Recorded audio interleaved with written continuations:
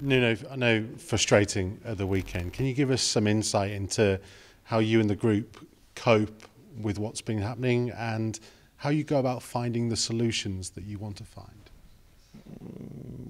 We work together. We work together. We work together, and that will never change. Only together we can find better and new solutions. But it's not about discovering something new.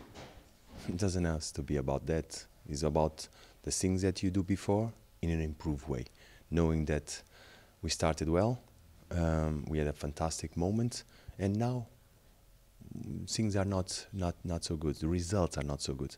Some performance also not so good. So this is the thing. But the approach will always be the same.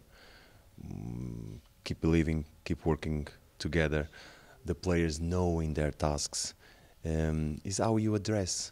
The inside view is like this. It's totally focused, totally cooperation and hard working to play good again, to play the way we want to play, to enjoy good performance, to enjoy and win. This is what we have to look forward. Because in a way, that's not changed, has it? From when you were doing well and everyone outside was saying things about your team to what's happening now.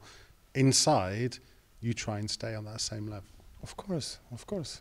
There's no reason that tell us that we must change or we must do things different way.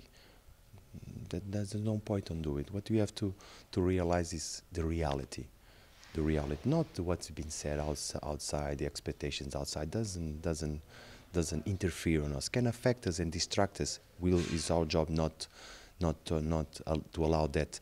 But what is really important is what you do, what you want to do tomorrow in the game against a big opponent, against a fantastic team like Chelsea. How you want to play, what you're going to do to block their game, knowing that they have quality, they have speed, they have talent.